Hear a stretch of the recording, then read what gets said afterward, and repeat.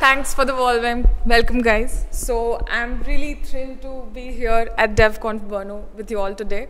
So we've traveled all the way from India to be here, and we both are technical writers in Red Hat. I've been a technical writer for the past 7 years. And besides being a technical writer, I'm actually a big history buff. I like to travel to historical sites and imagine myself in those eras. So you could understand how flabbergasted I must be with Czech Republic. It's beautiful, by the way. And if I'm not doing that, I'm actually having fun with as many dogs as possible. So I'll hand it over to Kalyani. Hello folks, hi. Nice to meet you. So I am Kalyani Desai. I joined Red Hat as an intern and I started my technical writing journey from Red Hat. So as you can see, I am a big fan of trying new types of cereals, and my favorite ones are Fruit Loops. And yes, that's my advice to you. I tried some strawberry shampoo. It does not taste as it smells, so it is the worst thing. So yes, and we are so excited to share our insights with you. Yes, now Shreya can take. Thank you, Kalyani. So I hope you find this session insightful and enjoyable. Let's dive in and have some fun. So this is what we'll learn today. We are going to debunk some misconceptions around technical writing.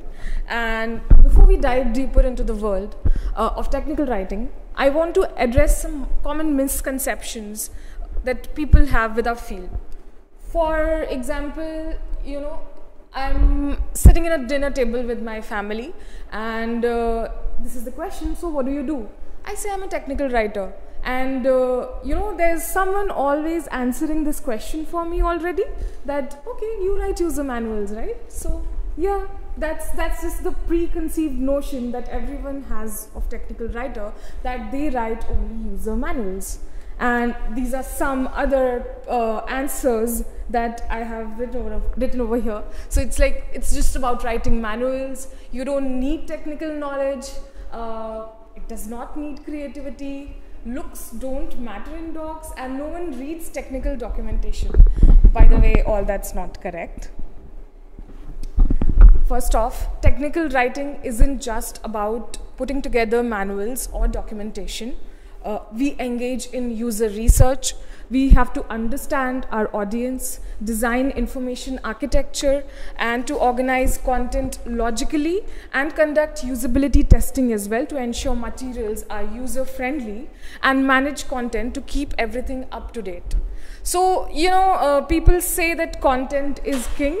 I would actually say that user is my king as the technical writer, because everything you write should be actually, should answer to the user's needs. And technical writing also requires solid understanding of technology, by the way. And it's not just about writing clearly. It's also about, knowing the technical details and being able to explain them in such a way that it makes sense to the user. And moreover, it also requires original thinking, by the way. And we are not just transcribing information here. We are actually creating helpful and engaging experience for the users. And well, looks do matter in docs, and a well-organized and visually appealing document help users to quickly understand, right? So for example, how many of you have purchased anything from IKEA? You look at a manual, right? And you just get it right away. But just imagine, just reading a manual and a content out of it. It gets boring, right? And also you have to dive into it to find the information that you actually need. You might not need the initial steps, but you might need maybe something further. So I think IKEA, I love IKEA manuals, by the way, and I'm a big fan of IKEA furnitures as well. So moving on, lastly, our work is incredibly impactful. Good technical writers help users identify and solve problems efficiently. And it's about empowering people with the knowledge they need. And this is a example that I used here to just show what we actually do. I actually think of us as hybrids. You have to communicate with the SMEs, you have to communicate with your documentation team, and put it all together to make sense of it. And also, I think of ourselves as a fairy without wings who make life easier for people. Okay. Moving on to the evolving role of technical writers. This is just a timeline that I created over here. So you see, technical writing is important. It's important to recognize how much this profession has changed over the years. So I'm not going to bore you with the facts that we did this in the Stone Age. We used to carve on tablets and do that, but I would like to just say that with the rise of computers and aeronautics, there was a rise in technical writing, and it wasn't a recognized profession until 1980. So gone are those days when technical writing was solely about creating manuals and product guides, and we have to wear many hats and play a crucial role in various aspects of product development and user experience.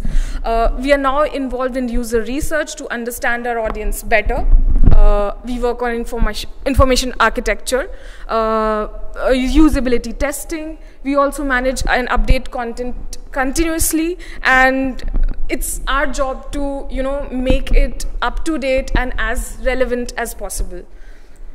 Beyond these tasks, a modern tech writer closely collaborates with a huge team, I would say.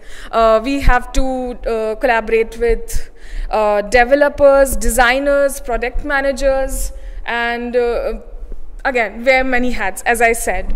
And of course, right now, as in the modern context, I think AI has a big role to play, right? And everyone has this question that, okay, is AI gonna take our jobs?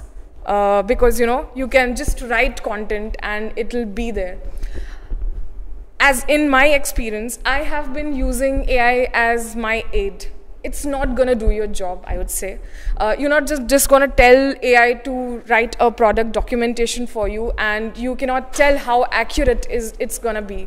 So I don't think AI will take your jobs right now, but yes, you just need to know how to use it to your aid.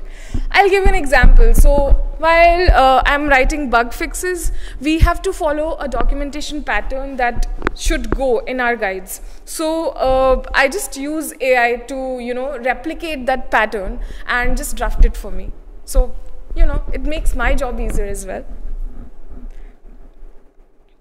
Again, moving forward, these are the modern responsibilities of a technical writer. User research and analysis. So you have to, I'm saying user again and again, I know, but as I told you, user is the king for me, more than content. My content derives from users. So, you have to understand their preferences, their pain points. You should know your target audience. You have to gather feedback and conduct usability testing and analyze your data accordingly. So there's information architecture and content structuring. You have to design and organize information in a logical and user-friendly manner. You have to help users understand the information that they need. They should be able to find it in your docs that, okay, this is the information I need, click, and I'm here. That's your job as a tech writer, by the way. And there's content development and management. You have to develop high quality content, including manuals, guides, tutorials, FAQs, online helps, knowledge base articles. You have to manage and update it from time to time. You have to collaborate with the cross-functional team. You have to adopt to new technologies. You have to stay current with emerging tools. You have to, explore, innovate in approaches like AI for content generation and automation. Again, you know, this is a very modern problem for me that I face. You know, I just keep on thinking, okay, should I use ChatGPT for this? Is it going to be accurate or not? So you'll feel it when you're a technical writer. I'm sorry. So these are some tools that I think will help you once you are working as a tech writer, and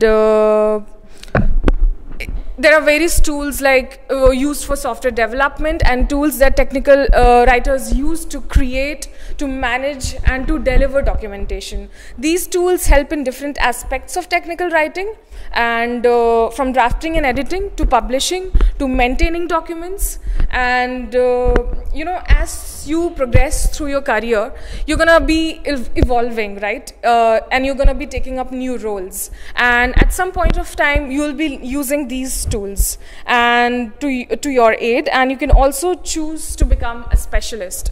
So for example, in my team at Red Hat, we actually have the freedom to, you know, be a graphic expert, maybe a release note expert, publishing expert. So you have the freedom to choose that way, and also you actually can decide where you are gonna progress through. So it's not just that you're gonna become people's manager after after a certain point of time. So you can actually be a doc program manager. You can also be a content strategist. By the way, I'm really focused on being a content strategist myself. I love it. I love the job. So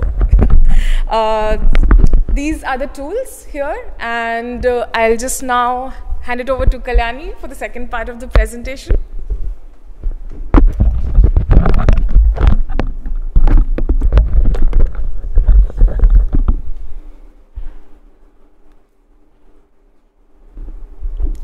So, am I audible?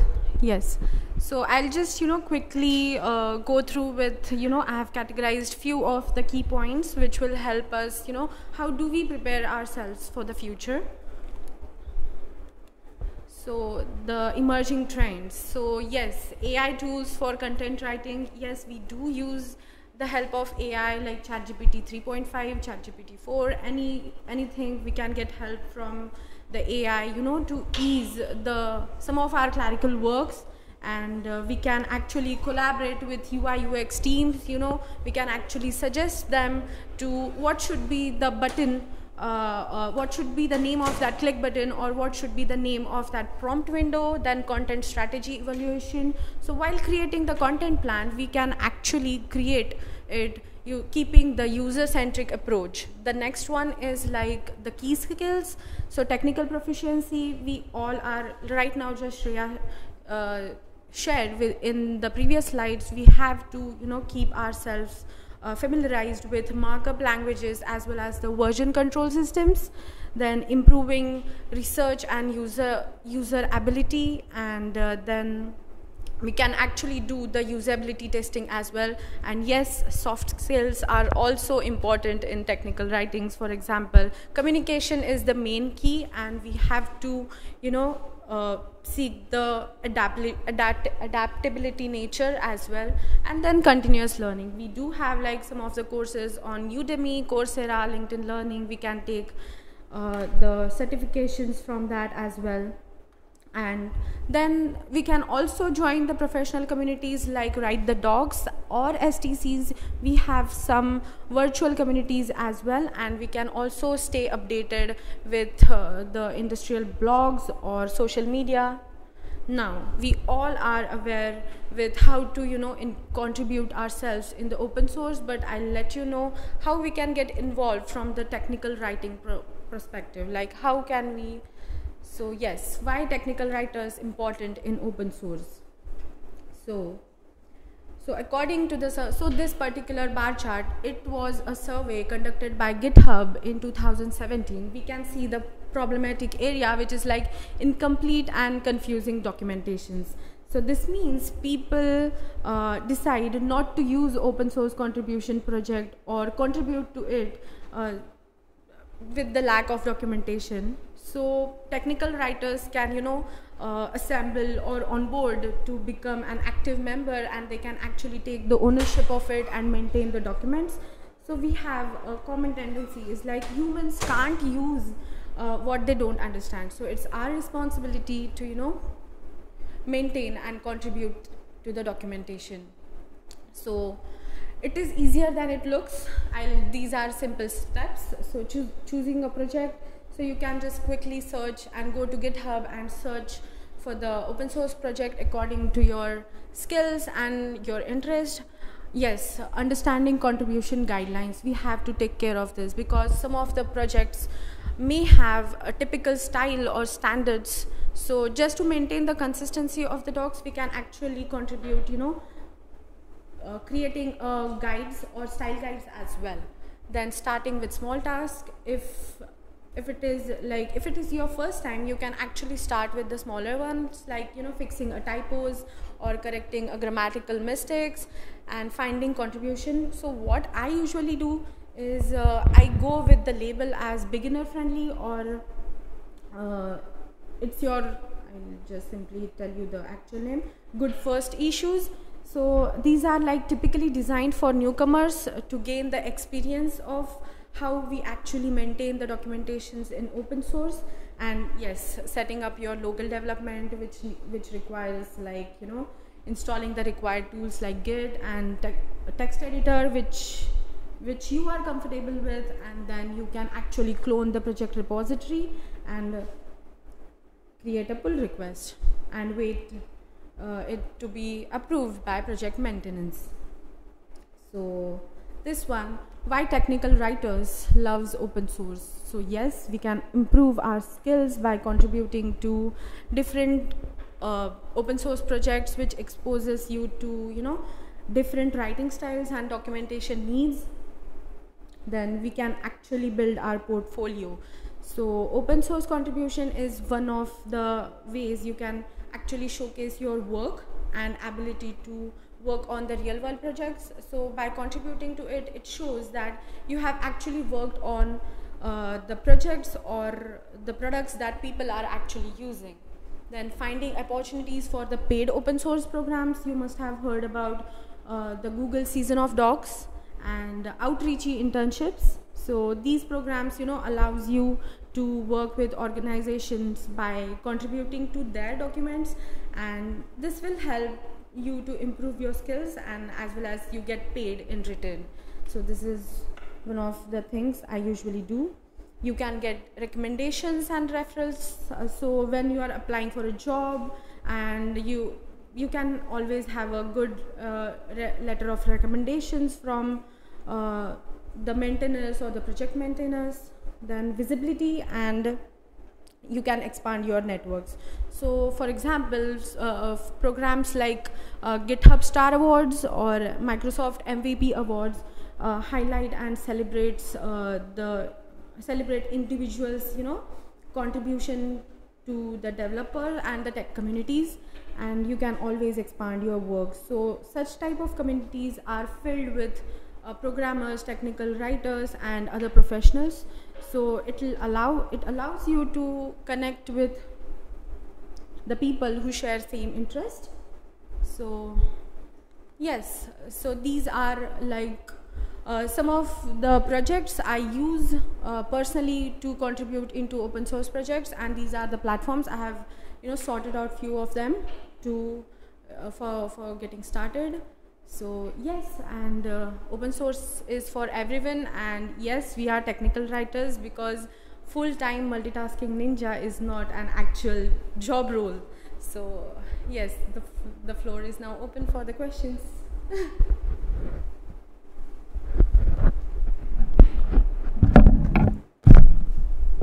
I really hope you like our presentation. Please feel free to ask any questions. Thank you.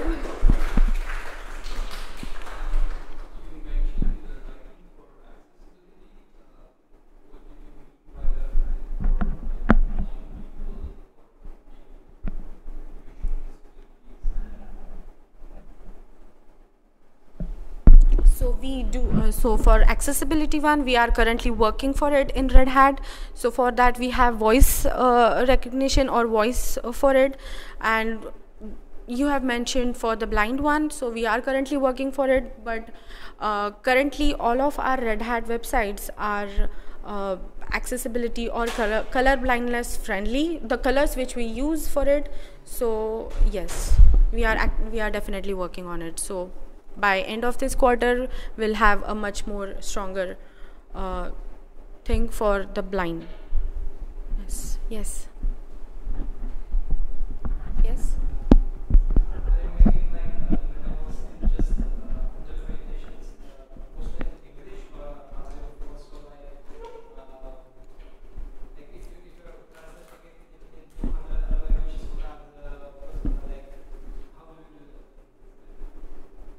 So we have, so basically for the initial phase, we write all of our documents.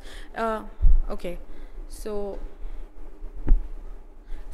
basically we for writing the documentation, we write all of the documents in English initially, and then we do have a separate translation team, and for that we have 4 languages to translate. So but initially we write it in the English one. Do you have anything to add? Yes, so it's initially written in English, and I would like to say that in Red Hat, we are actually a diverse team. We are all around the world. So you will get people with, that language over there. So we have a diverse team, and so that's how we do it.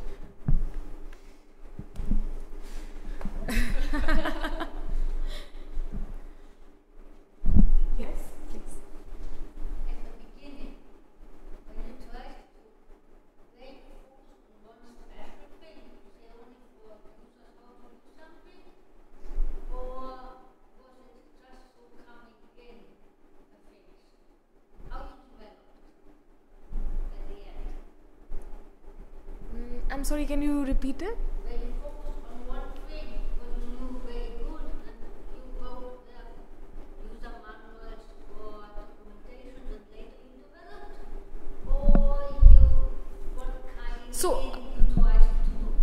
A good practice would be to know your users from time to time and develop that way. So you have to evolve as a technical writer. Things might not work in the beginning if you have an initial documentation, and then you take user feedback and implement it accordingly. So that's how you grow. Was I able to answer your question? Yes. Thank you. Okay, no more questions, guys?